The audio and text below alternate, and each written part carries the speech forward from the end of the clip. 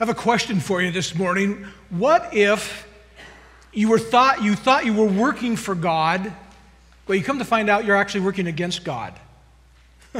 What if? And you're probably thinking like, wouldn't I know that? Like, wouldn't that be really apparent? Well, apparently it wasn't apparent to one of the most famous figures in world history. You know him as Paul the Apostle, also known as Saul. His Hebrew name is Saul. His Greek name is Paul. Same guy. And he just began to refer to himself as Paul as he ministered more to a Greek audience. So same guy. We talk about Saul and Paul. But anyway, Paul spent years thinking he was knocking it out of the park for God. Like just working like the most committed person ever to walk the earth for God. He thought that. Well, he had a pivotal moment in his life where he found out that wasn't the case. And not only was he not working for God, he was actually working like against God. And today we're going to look at that pivotal time in Paul's life where he realized he wasn't working for God and he was actually working against God, that pivotal moment. And we'll look at this like, so what happened to Paul that turned him around? And 180 degrees would be an understatement. And you're going to learn today what that pivotal moment was, but more importantly, like how you can have a turnaround in your life. You know, maybe you like think things are like you're going the right direction, or maybe you know you're not, but like how do you know you're on the right path? How do you know you're doing what God wants you to do? We're going to learn that today as we look at this story about Paul. It's all part of our Bible engagement project. We're preaching clear through the Bible from Genesis to Revelation this year or these months, and we'll be right now we're in the book of Acts. We're there for a couple weeks and there for a couple more weeks, and on June 2nd we'll end with Revelation. But we're in the book of Acts now, so if you have your Bible, you can turn to Acts 9. We also have it up on the screen for you, and we also have online notes. So your bulletin tells you how to get to our online notes through our app or through our website, and all the verses are there as well, and the points. So let's look at this life of Paul or Saul. He was a Pharisee. He was extremely educated in the Scriptures. Like Paul knew the Bible at that time, which would be basically, Genesis through, Malachi? Yeah. And he knew that, front to back and back to front. He was a Jew, devout Jew, but he didn't believe the claims of Jesus. All right? So he had, in fact, not only did he not believe the claims of Jesus, but with the blessing of Jewish leaders, he was imprisoning and killing Christians. That's what he was doing. As a Jewish person, wholly committed to God, at least in his mind, killing and imprisoning Christians. Now, they weren't called Christians at that time. Christians got that label several years later. I believe in Antioch, they started calling them Christians, or Christ, followers of Christ, Christians. But before that, they just started calling them the Way. And I'm not sure where that came from, but I have a lot of guesses. Jesus said, "I am the way, the truth, and the life." And he always talked about showing the way, and this is the way to the Father. Maybe that's probably where that came from, but they just started calling them the Way, all right? Paul didn't like people from the Way. To him, they were heretics, and they deserved to be, taken off the planet, doing God's work. So, Acts 9, starting in verse 1, we're going to kind of work through this and talk about it as we go. Here we go. Meanwhile, Saul was still breathing out murderous threats against the Lord's disciples. He went to the high priest and asked him for letters to the synagogues in Damascus, so that if he found any there who belonged to the Way, whether men or women, he might take them as prisoners to Jerusalem. Yeah, or kill them. Again, Saul thought he was doing God's work. He thought he was just, again, knocking it out of the park by imprisoning these followers of Jesus and even killing them. Stephen was one of them. Paul was extremely religious. He was also extremely wrong. And a lot of times we just think, well, if it's religious, it has to be right. If it's religious, it has to be good. Actually, you look at the Bible, it's the opposite. Usually. If it's religious, it's usually not good. Usually. Because religion is such a man-made thing. We'll talk about that in just a minute. But let me just lay out the main point here so we can kind of work from there. Here's the main point. Commitment to God without an encounter with Jesus leads to empty religion. That's where Paul was. I mean, when I say empty religion, he was full of religion, full of it. But the religion was empty because it was devoid of Jesus Christ and an encounter with him. Jesus talked about guys like Paul. And he said this, talking to the Pharisees. This is recorded in John chapter 5, starting in verse 39. Jesus is talking to these Pharisees.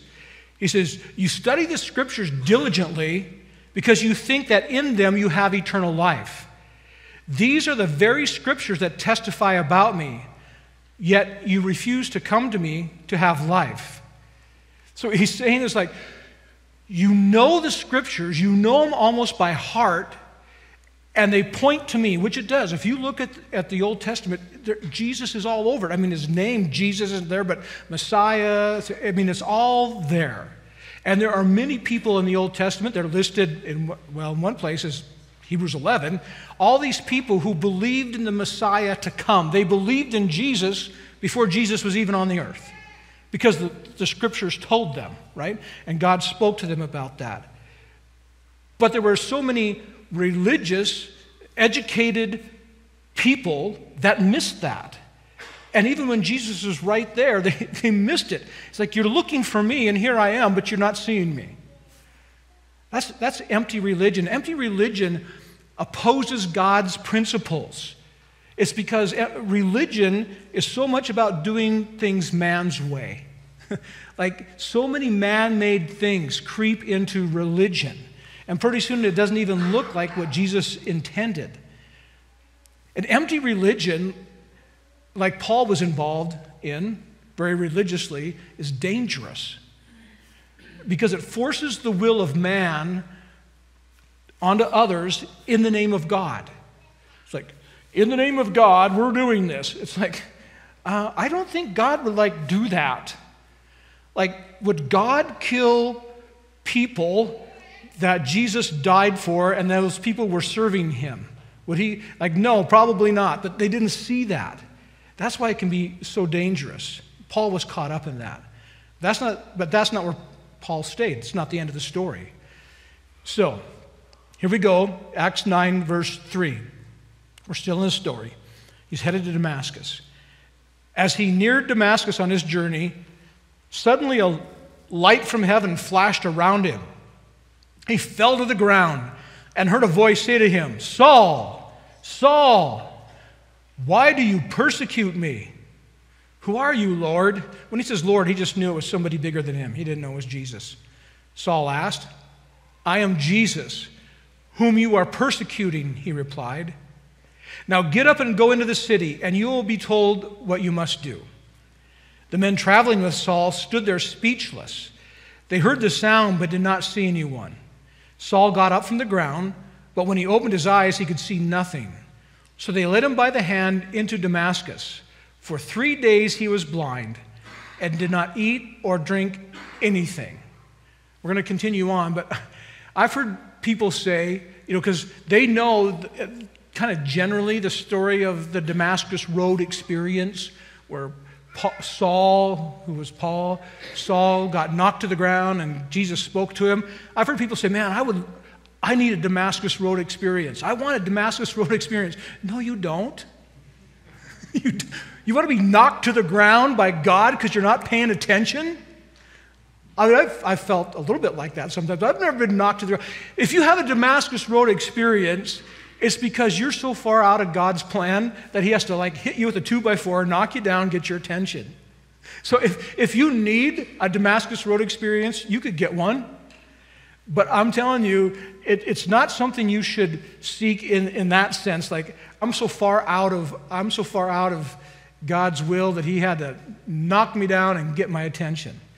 Now that being said, there are times when God wants to encounter us, Jesus wants to encounter us and get us on the right path and kind of shift our trajectory a little bit. That's good, and that's happened in my life. It's probably happened in your life. That's a good thing, and I guess that would be a form of a Damascus Road experience. It's just that it didn't knock you down, and maybe you weren't killing Christians, but it did help you get back on the right path. So there's a good aspect to that. So as we kind of work through this, here's point number 1. Jesus wants you to encounter him. He wants that. He loves when you encounter him. He loves when you come into your presence. You come into his presence. And you're like, what? Can you even do that? Like, I thought he's in heaven and we're down here. We'll talk more about that. But yes, in the Spirit, you can come into his presence. But he wants to encounter you. And he wants to have, I guess, sort of a hopefully kind and gentle Damascus Road experience with you. I've had a few of those. Probably the most noteworthy one, as I think about it, was Wednesday, January 26th of the year 2000, just past Y2K. I remember that date for 2 reasons. It was my brother's birthday, who had passed away, but that's his birthday, January 26th. But it was a Wednesday before Super Bowl. And we were living in Fairfield, just a block north of Main Street. We had a business here. We had the Fairfield Times. My wife had an insurance business. And I'm walking to work one morning about 7:30 in the morning on January 26th. And I'm going to go down and go in the back door of our office. So I go down the alley behind the grocery store. And as soon as I turn, I'm right by the dumpster. I just remember this like it was yesterday. And it just all of a sudden, this voice, not audible, but in my heart, like just this thought came so, I don't know, hard. Didn't knock me down, but it said, I want you to be a pastor. Because I subconsciously, I'd been pushing that off for all my life. Because wrong guy. I have no desire to do that. I'm not holy enough. I can't. In fact, when I heard that voice, I knew who it was. And I'm like, I can't preach like Pastor Joe.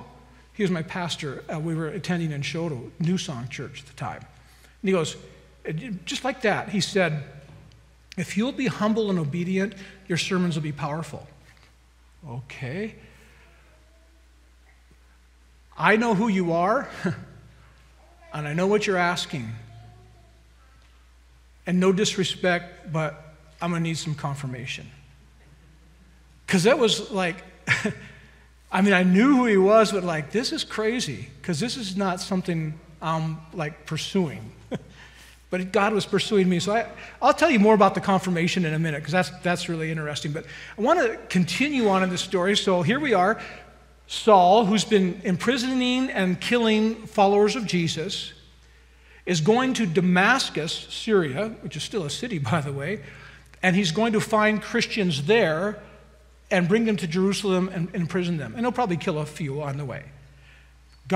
Jesus crosses paths with them, knocks him down on the ground and says, Saul, I have a plan for you. Go to Damascus. So we'll keep reading there. So here's where we pick up the story. They take him to Damascus. He's blind. Acts chapter 9, verse 10. In Damascus, there was a disciple named Ananias. The Lord called him in a vision. Ananias. Yes, Lord, he answered. The Lord told him, go to the house of Judas on Straight Street and ask for a man from Tarsus named Saul, for he is praying. In a vision, he has seen a man named Ananias come and place his hands on him to restore his sight. Lord, Ananias answered, I've heard many reports about this man and all the harm he's done to your holy people in Jerusalem. And he has come here with the authority from the chief priest to arrest all who call on your name. But the Lord said to Ananias, go. This man is my chosen instrument to proclaim my name to the Gentiles and their kings and to the people of Israel. I will show him how much he must suffer for my name. So Jesus now goes to one of his followers, Ananias, and says, Ananias, I want you to go to your greatest enemy. I want you to go see this. I want you to go minister to this guy. And Ananias is like, I know that guy. We all know of him. He's the one that kills us and imprisons us. Like, so you're saying you want me to go minister to him? Yeah, I do. He has a choice, right? I mean, I'd be like, I'm not sure. But he did. So, verse 17. Then Ananias went to the house and entered it. Placing his hands on Saul, he said, Brother Saul, the Lord, Jesus, who appeared to you on the road as you were coming here, has sent me so that you may see again and be filled with the Holy Spirit. Immediately, something like scales fell from Saul's eyes, and he could see again. He got up and was baptized, and after taking some food, he regained his strength. Saul spent several days with the disciples in Damascus. If it hadn't been for Ananias, I'm not sure we would know who Paul is. I mean, maybe. I mean, God has a way of working things out, but Ananias played a huge role in getting Paul to where God wanted him. God had a big thing for Paul, and Ananias was part of that big thing, helping him get there. That was Ananias' big thing. God's big thing for you might be you helping someone else get to their big thing. That might be your thing, helping other people get to their thing. Like, play the role of Ananias. And sometimes we don't see that. But so this is point number 2 this morning. Jesus wants to use you in his encounters with other people.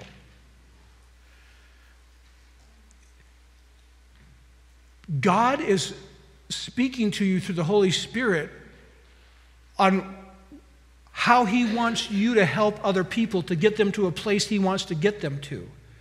It's one of the reasons we have the gifts of the Spirit, as outlined in 1 Corinthians 12. And I've taught this before many times. Most times, we're not the recipient of the gift. We're the delivery person of the gift. In other words, gift of wisdom, gift of knowledge, gift of prophecy, gift of miracles, gift of faith. So many of those, it might be for us, but usually it's for somebody else.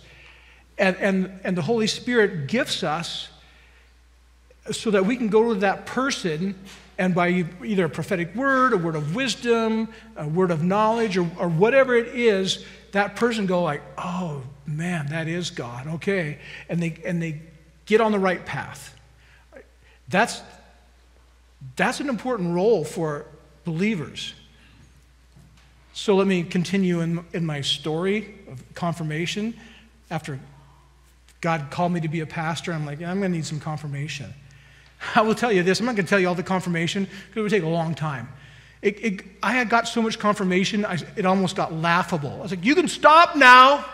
I got it. But the first one was amazing. So I'm like, this is like, for 3 days, I didn't say anything. Because I'm like, I'm not saying a word until, I don't know. I just got to wrestle with this. First person I talked to was my pastor.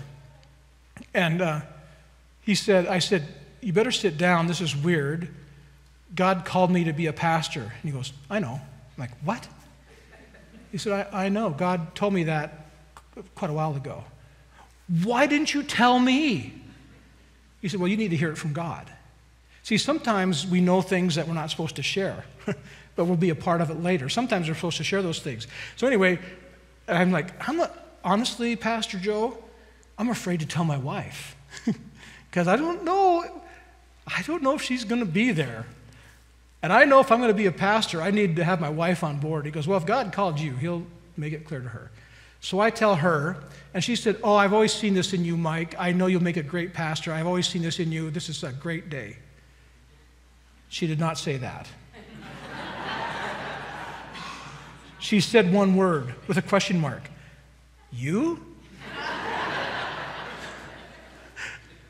I know, right? I don't know. She goes, okay, I don't know. That seems kind of weird, but you? Anyway, a day or two later, we're both in our office. We have the same phone line there. That's back in the days of landline. I get a call from my brother-in-law. He's since passed away. In fact, he was in Pastor Norm's church in Helena, Randy, for several years. Randy was my sister's second husband, godly guy. He wasn't godly growing up. He was a wreck growing up, but he had an encounter with Jesus, changed the trajectory of his life, changed his life, and married to my sister, and just a very godly guy who heard from God, and I really liked him. And my wife really liked Randy too. She really liked him and trusted him. So we get a phone call at work. I go, hello? He goes, it's Randy. I go, Randy, what's going on? I'm supposed to, I'm just your stupid brother-in-law. I'm like, Randy, spit it out. He goes, God told me to call you and tell you you're supposed to do it. And I was quiet. And he goes, oh, I'm sorry, I don't know. That's so stupid. I go, Randy, it's not stupid. God told you to call me and tell me that because there's a big life-changing moment that he's asked me to do. And you're part of that confirmation. And then the next thing I said is, Donna, you need to talk to Randy on the phone. So she picked up the phone and he told her the same thing. And she's like, well, I guess so. And so there was more confirmation. I just want one more quick one. Because I think this is important. One of the pastors that Donna had growing up, Pastor Paul Goodman at Helena First Assembly. So when I went to college in Helena, I started going to First Assembly, and he was the pastor. That's where I met Donna. And he actually did our marriage ceremony. Great pastor, love him. He's still alive. I think he's mid-80s now. Retired. But in this time of confirmation, when nobody knew except Pastor Joe and my wife, and then by Randy, but nobody else knew, just a day or two later, we're at a men's conference, statewide men's conference, and there was a prayer time up front. And so I went up for prayer. Pastor Goodman was one of the prayer people, and I didn't say anything I just came up and just said, pray for me, and he just started kind of saying a nice prayer. Oh, God bless Mike and Donna. And then it kind of shifted. And I don't even think he knew it was shifting. He began to speak prophetically to me, and I don't even know if he knew it. And he began to just speak things that were in my heart about ministry that I knew were there, but I didn't really want to think about. And one of the things he said, I'll never forget this, he said, and oh God, that you would empower Mike through your Holy Spirit to minister to those standing in the shadows of the church. And that was still my heart. Standing in the shadows of the church means I've just always had a heart for people who either left church because of hurts or being bored or whatever, or people who, and they weren't back in church, but they kind of wanted to be, but they didn't want to be, or people who just never really have connected with church, but kind of wanted to see what was that all about. That's really where my heart is, and especially was then. And he called it out. I mean, like to the T. And he said some other things too, and I'm like, I didn't say anything to him. I'm just like, well, okay, that's a confirmation. So I didn't say anything to Pastor Goodman for years. And just this last fall, we were selling my mom's car. So I put it online. Well, I get a message from Paul Goodman Jr., his son. He goes, hey, I want to buy this car for my daughter to go to college. And so they drove over from Helena to look at, they ended up buying it. But his dad came with him, Pastor Goodman. And I said, oh, Pastor Goodman, it's so good to see you. And we talked. I said, I need to tell you this. You were pivotal in me actually taking the step into ministry. You're kind of like, what? And I told him the story. Of course, he didn't have any recollection of it because it wasn't like, I'm now going to speak prophetically to Mike. It just kind of came out. And it's like, of course, he wouldn't remember that probably. But as I explained that to him and how pivotal that was in my life, a tear come down on his cheek. I could tell it just ministered to him. And so it's important that you are used by God to help other people get to where they are. But it's also important if somebody has done that in your life, that you let them know that. Because it just ministers back to them. And if you have an Ananias in your life, just let them know how God has used them, because they probably don't know. And so, all right, back to where we are.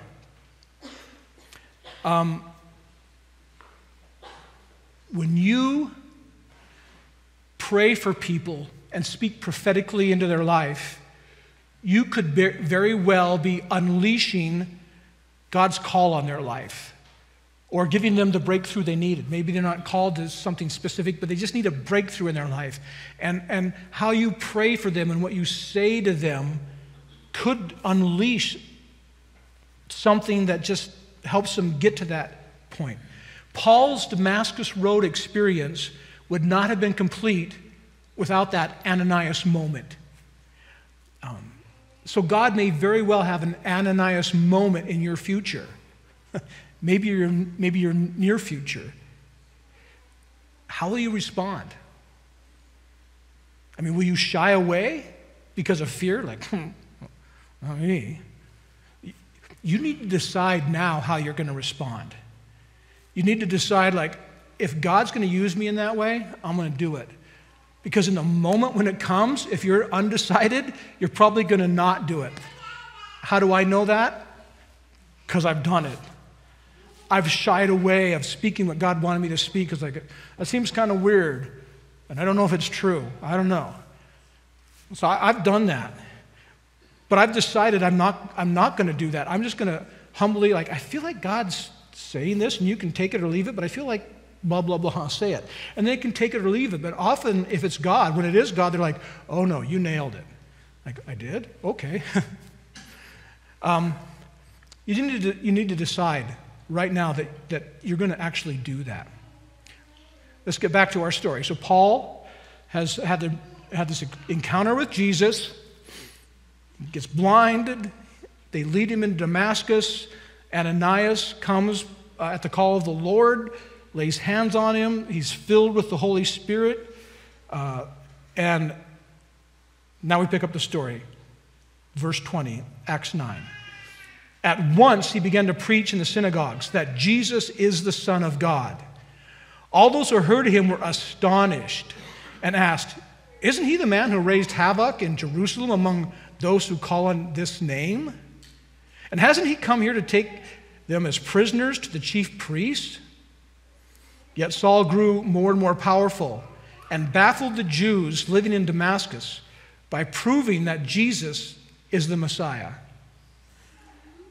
Paul didn't take time licking his wounds and playing a victim, or he did not wallow in guilt and shame. That's probably what I would have done. Like, oh my word, I've killed and imprisoned so many innocent people. Right? That could bring on a lot of guilt and shame. But Paul was free of that, and he just was ministering. And it says here that he baffled the Jews by proving that Jesus is the Messiah. And I was reading that, I was like, well, how do you prove Jesus is the Messiah? And actually, the answer to that is in the Bible. Imagine that.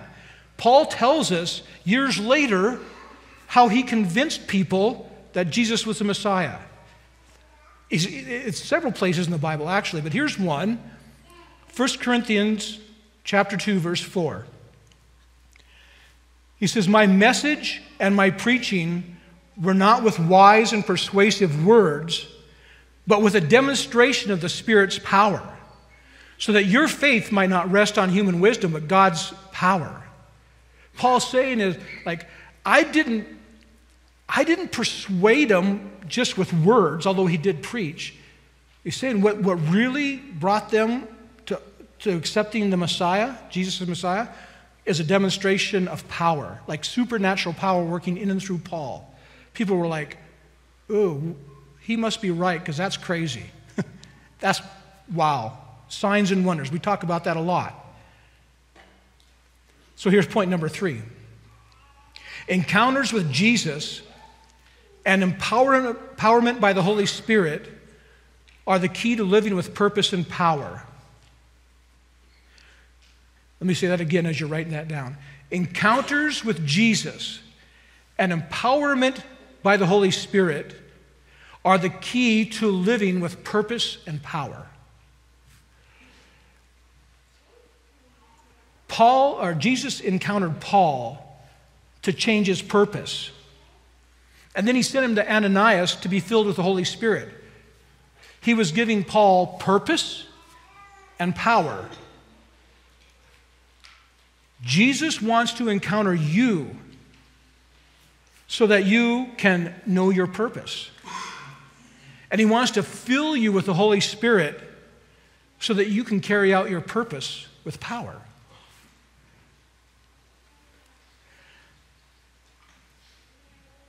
We're going to take a few minutes. This is a little different, but I think Jesus really wants this. All right, so I think we're going to do this. You're not going to be embarrassed. Don't worry. But it is a little different. We're going to take a few minutes, and I really want to facilitate an encounter with Jesus. Now, our whole worship time is actually for that, encountering Jesus through worship. So we do that, but I want to maybe go just a little bit further in that, and I want to help you. I want to help you hear from Jesus, because I know he wants to speak to you. See, later in Paul's ministry, he prayed a prayer for all believers. So this includes you. So Paul actually prayed for you as a believer. And here's just one line from his prayer. It's found in Ephesians chapter 1, verse 17. It says, I keep asking that the God of our Lord Jesus Christ, the glorious Father, may give you the spirit of wisdom and revelation. Why? So that you may know him better.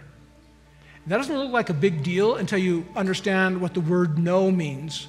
In the original Greek language, the word know is epignosis, and it means to know by experience, as opposed to just knowing information. Paul had lots of information. Paul, when he was going against God, had more information than probably almost anybody on the planet. But that information didn't transform him. It wasn't until he had an encounter with Jesus that he was really transformed, that he experienced Jesus. When you have an experience, it will change you. Now, I should say this. You don't base your beliefs off experience, but you should experience your beliefs. Right? There's a lot of people that have beliefs, but it's just information. They're not experiencing those beliefs. And so we understand the Bible. We understand the truth of the Bible. Have you experienced that? Not just know it. I mean, it's good to know it, but you need to experience it. And so many Christians struggle to live a transformed life because they're operating solely on information. Got lots of information, but there's not a lot of transformation because they haven't experienced God in a real way. That can and does happen. It's a Damascus Road experience of different sorts for everybody, where Jesus encounters you and he speaks to you so that you can know your purpose and be filled with the Holy Spirit to walk that out in power. Jesus says this in John 10:27. This is Jesus speaking. He says, my sheep listen to my voice.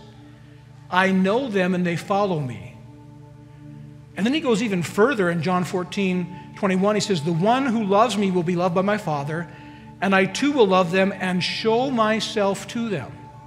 It's like, what? That's just a metaphor. No, it's not. I've never seen Jesus physically, like with my eyes, like light rays bouncing to my eyes, like there's Jesus. You haven't seen that either, but I've seen Jesus. Our soul, that invisible part of us, mind, will, intellect, emotions, operates in this physical world through our body, right? We smell things, see things, hear things, all that stuff, right? Our soul also can see things in the spirit, through our spirit, hear things through our spirit. It's not sound waves coming into our ears, not light waves. It's just these impressions, these things we see. And a lot of times we chalk it up to like either daydreaming or your own thoughts, and certainly you can have that. But God speaks to your conscience. And a lot of time when Jesus speaks to you, it sounds like you. Because he's speaking to your conscience, like, oh, that was just me thinking. Like, well, no. The more you hear from Jesus, the more you recognize him. And sometimes it's a word or a phrase or a mental image. Sometimes he shows us things. There's such a thing, I think people kind of refer to it as a holy imagination. Like, well, that doesn't sound biblical. Well, that's where visions come from. Ananias got his instructions from Jesus from a vision. He saw something. God wants to show you. In fact, Joel 2:28, I don't have that because I'm just winging it right now, but Joel 2:28 says, in the last days, God will pour out his spirit on your sons and daughters. Your young men will see visions, and your old men will dream dreams.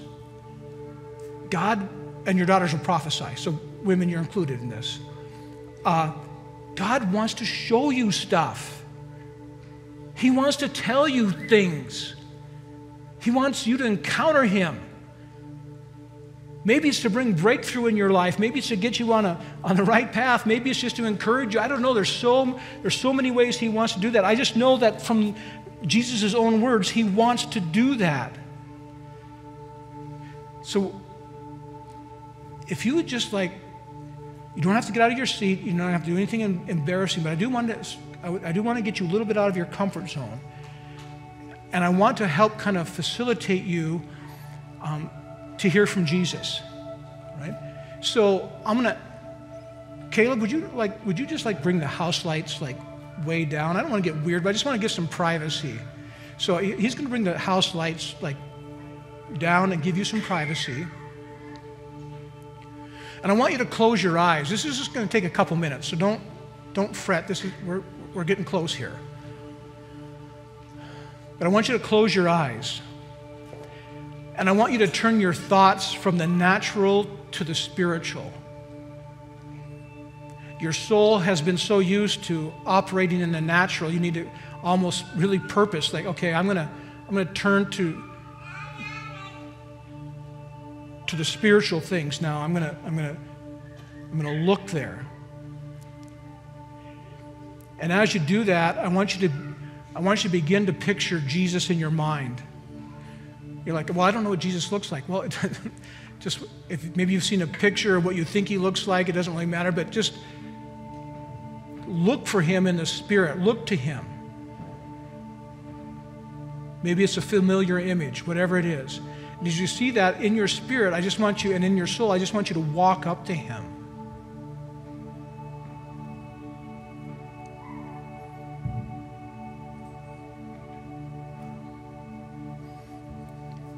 Sometimes it's easier if we ask Jesus a question and then wait for an answer. So I'm going to give you a question to ask Jesus. And listen for that still small voice. It's probably going to sound a lot like your voice. It might be an impression. It might be a mental image. But ask Jesus this. Really tune into him and ask him this. Jesus, what is something you like about me? Just ask him that. Jesus, what is something you like about me?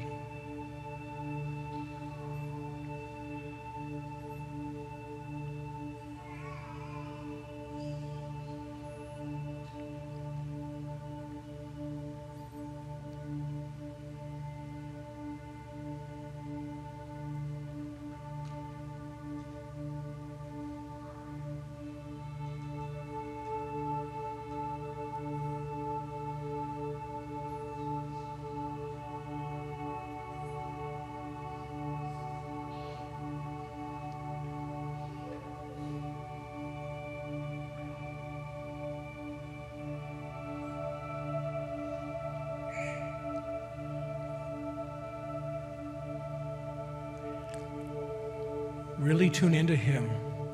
Really look to him. Here's another question you could ask. Jesus, what do you know about me that I don't know about me? All right, ask him that question. Jesus, what do you know about me that I don't know about me?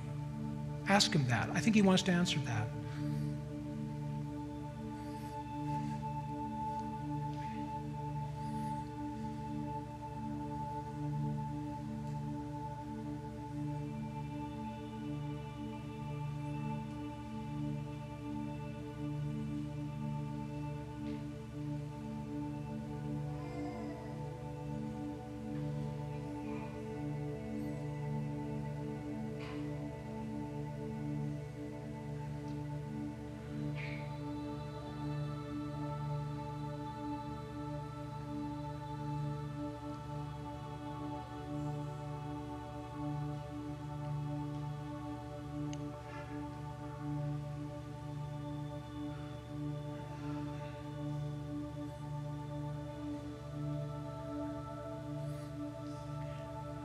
And then one last question you could ask is this: Jesus, is there anything else you want to show me or tell me?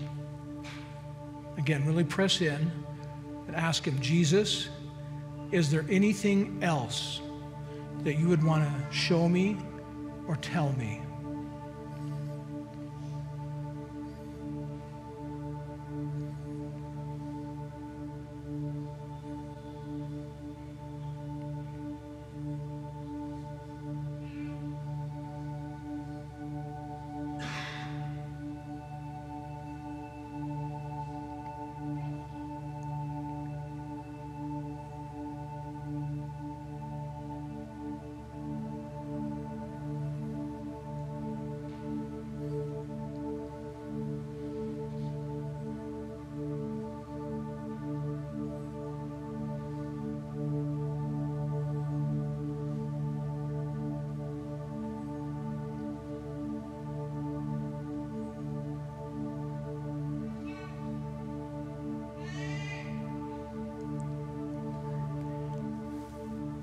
Worship team's up front. I'm going to ask Pastor Norm to come on up and join me up here. I'm going to bring the lights up just a little bit.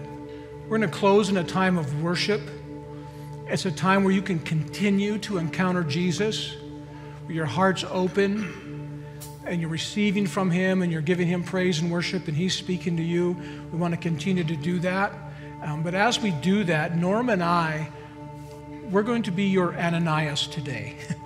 If you just want more of the Holy Spirit's power, maybe you don't have that. You want baptism of the Holy Spirit, filled with the Holy Spirit. We're gonna just lay a hand on you and pray that for you. So we're gonna be your Ananias today. All right. So if you want to come up as we worship, we're gonna just lay a quick hand on you and pray that the Holy Spirit would just pour his presence into you and empower you like never before, so that you can carry out Jesus' purpose for you with power. So why don't you stand if you're physically able. We're going to close in this time of worship, and if you want to come up and have Norm and I lay a hand on you, come on up as we worship.